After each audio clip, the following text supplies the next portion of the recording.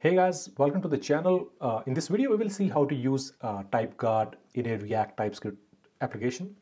I have a Next.js application in front of me. I have created an example, and so that I can demo you or show you that how can you use TypeGuards in a React application. So if you don't know anything about TypeGuard, in TypeScript, a TypeGuard is a way to narrow down the type of variable or object within your code. So TypeGuards are often used to perform like runtime checks and ensure that value conforms to a specific type or interface. So what do I mean by that? So let's first of all go to our types file. I have created this component. So we'll get to this component. Before that, I'll show you the types file. So we have two type of interface here, the task and the node. So I created this example where we have like two kind of activities happening on our UI. So first is task and another is node. So you can see they have like different data types. So inside task, we have type, ID, title, and completed. In node, we have type, ID, and content. So different interfaces, but sometimes what happen is you will get some kind of data in a format where everything will be like mushed together.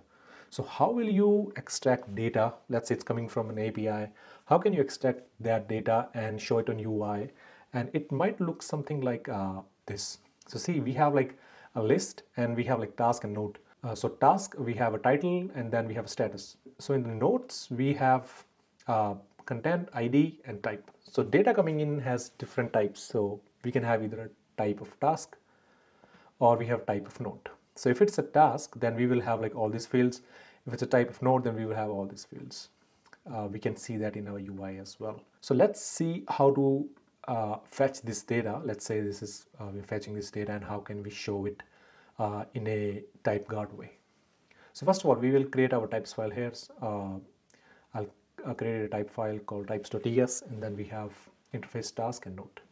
It's pretty straightforward. And then in our page, we are sending that items array. It's an array of object, and then we are passing that as props to our TypeGuard example. So if we go to TypeGuard example, we can see that it's accepting a prop, which is items, and it could be an array of task or array of node. So that's our component, and then we have some TypeGuard functions. So over here, the first one we have is task, and another one is node. So what it's doing right now, so if we quickly see the code, we are looping through that array which we are sending from page.tsx, this one. So we're looping over this via map. That's fine. We're passing a key index, which is fine because you need it in React. And then we're checking, we're conditionally rendering the data here. So first of all, we're checking, we are passing our isTask function, and we are passing that item, which is coming from that items array. So if this condition is true, I mean, if the data is in this shape, then we will be showing you this content. And otherwise, if this is false, then all we need to do is show you this. And if we're not sending anything, I mean, if the data we don't specify, then we will show this unknown type item. So this is pretty straightforward. You can easily understand if you ever worked in a React application. The juice is here. So the TypeGuard is actually defined here in these two functions. So first of all, it's accepting a prop called item. Sorry, it's accepting an argument called item. And then, so item is task is a type predicate that's used as part of TypeGuard function. So item is a variable, as I already defined, like it's a variable. And is task is a type assertion. So this is an assertion. So what we are saying is, if item has a type of task, so whatever type task has, we can see it here. So the task has these types. So whatever task has, item has the same. Then we'll check if it has any item, and then we check the type if it's task, and then if it has an ID, the title in that item, and completed an item, because see, we have defined it over here. So it's in order to make it work, in order to pass this function, in order to return it true, we need to make sure all these checks are fine. If they are there, then this function will turn true. And similarly, we'll do for isNode. So we're checking the item here and making sure it's a type of node, and then we are just going and matching like whatever we define inside our types file. we have type, note, and content, and the same we have over here.